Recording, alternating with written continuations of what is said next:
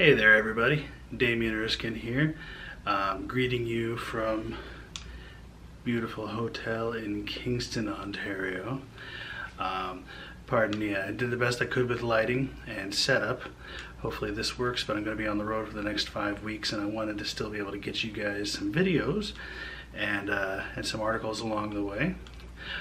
Recently somebody wrote in with a question about my pinky, of all things.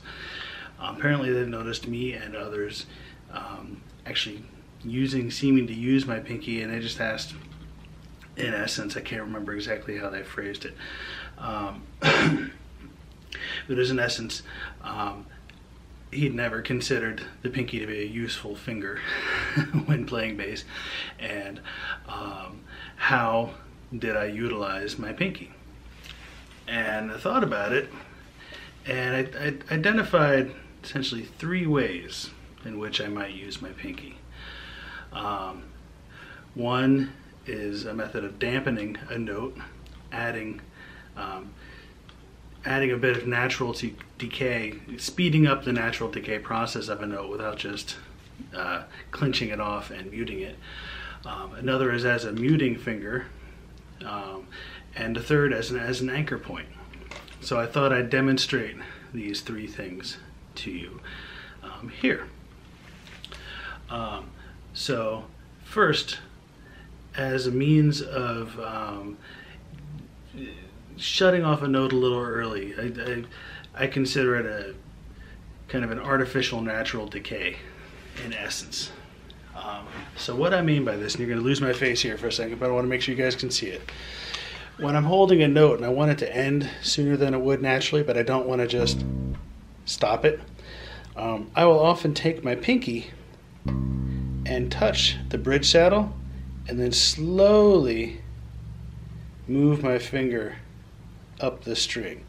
So essentially I'm just touching it behind the saddle so I'm not affecting the sound at all, and then very slowly and in a controlled manner moving it this way until it dampens naturally. Usually it doesn't take much. Usually I can just pull it over just a little bit and then the string very quickly stops vibrating, but it gives it kind of a natural tail instead of just clamping it off and cutting it off, or too fast. Often if I'm playing say I'm playing like a ballad or something,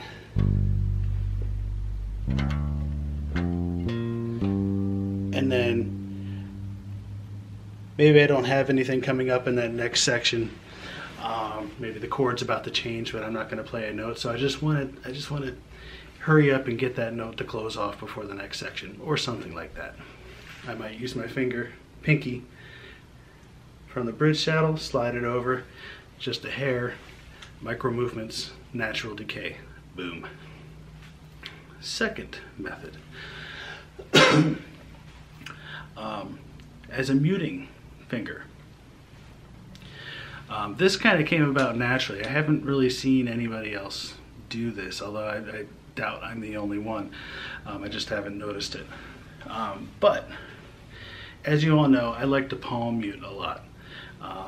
And I have a number of different ways I get a muted sound depending on the tone I'm going for. Every method of muting produces a slightly different kind of sound and also a different feel. Sometimes whatever I'm playing might fit the hand position of a certain muting style versus another. So pinky as muting finger, there's a couple of ways we can do this, and hopefully I can get you all to see this.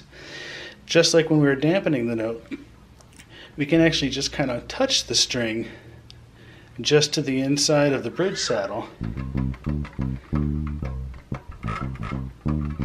But you may notice we're only able to dampen one string at a time.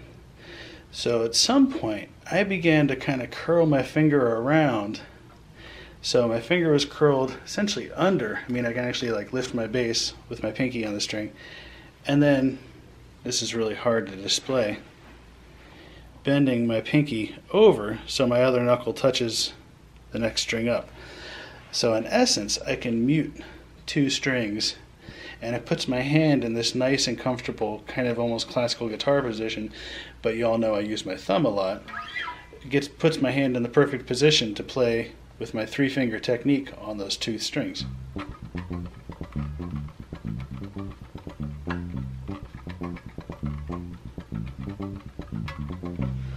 And again, I'm just kind of pinky a little bit under one string and leaning against the next string. This also gives me a nice strong anchor. I can actually use it to like give me a little bit of leverage to hammer my hand back against the strings if I want. And this very closely relates to my third boop way. Sorry, guerrilla style warfare with the camera angles and the lighting and the recording of all of this. I hope this works for you all. I mentioned using pinky as anchor. When I started using my 3-finger technique, the first thing I discovered was that I lost my anchor point. Because unless I was holding on a string and playing with these 2 fingers still, there was nothing, my hand was floating. Which is not a bad thing, it actually feels kind of nice, but sometimes you want a nice strong anchor, and I like a strong anchor while I'm using my thumb sometimes. So again, very similarly, I started using my pinky on the bridge, on the other side of the saddle, so I'm not affecting the tone of the strings. But I can hold my pinky on any saddle I want, be it low or high in register.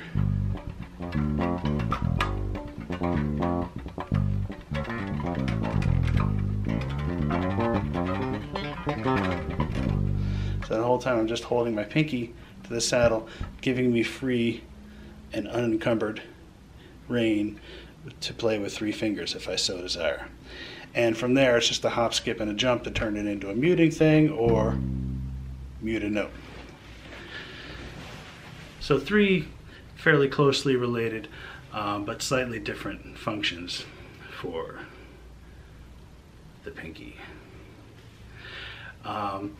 Short little lesson, but not even really a lesson. It's just this one, I was about to type this up as a regular Ask No Damien column via the written word, and it seemed like this would be a hell of a lot easier to show than to explain in text. So for any of you who are ever wondering about that, ever curious, I hope that helps. And if you weren't, maybe I even triggered you, inspired you to go explore ways in which you might use any of your fingers in any number of ways. Pinky can be pretty handy in the right circumstance. So, hope some of you found that useful. Have a great day. Take care. I'll see you next week.